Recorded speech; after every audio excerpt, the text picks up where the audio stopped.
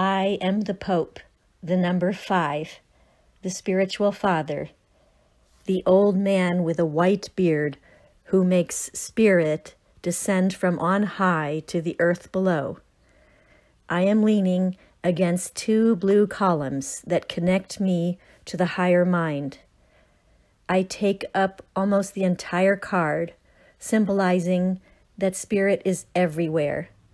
To find it, you only have to come to me, like the 2 monks in front of me. I will then transmit to you the divine word, the word of the Creator. I am wearing an impressive crown with 3 levels, representing the 3 planes of existence. On the bottom, the red level symbolizes the physical. In the middle, the blue represents the emotional, and at the top, the yellow represents the mental or intellectual plane. My shepherd's crook ends with a triple cross, another symbol of the 3 bodies of man. I am holding it in my left hand that is wearing a gold glove embroidered with a Maltese cross. That hand of love is protected against all physical touch. My sleeves are colored white of divine purity. I am dressed in a long blue robe covered by a red cape with a gold border. It is fastened by a round brooch. This black brooch is situated on my throat chakra, the center of the Creator's word that came from nothingness. As Genesis tells us, in the beginning was the Word, and the Word was God.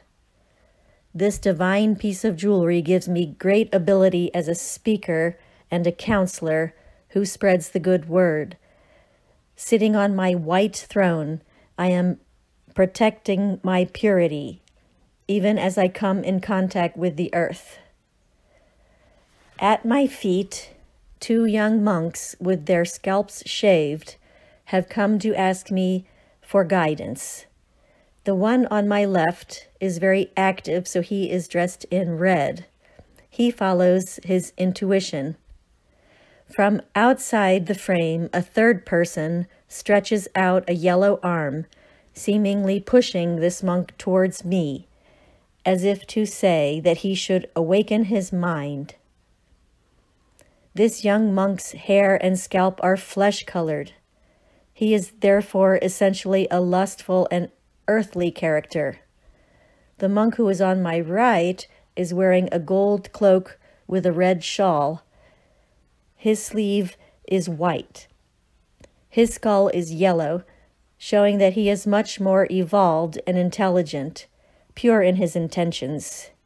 He is wearing a blue hat that is hanging on his shoulders. This indicates that the monk is an intellectual, but he hasn't yet become spiritual. I bless them with my right hand, 3 fingers bent towards my gloved hand to capture the energy that is coming from on high. I transmit it below to open the minds of these young novices so that they might know the world of higher thought.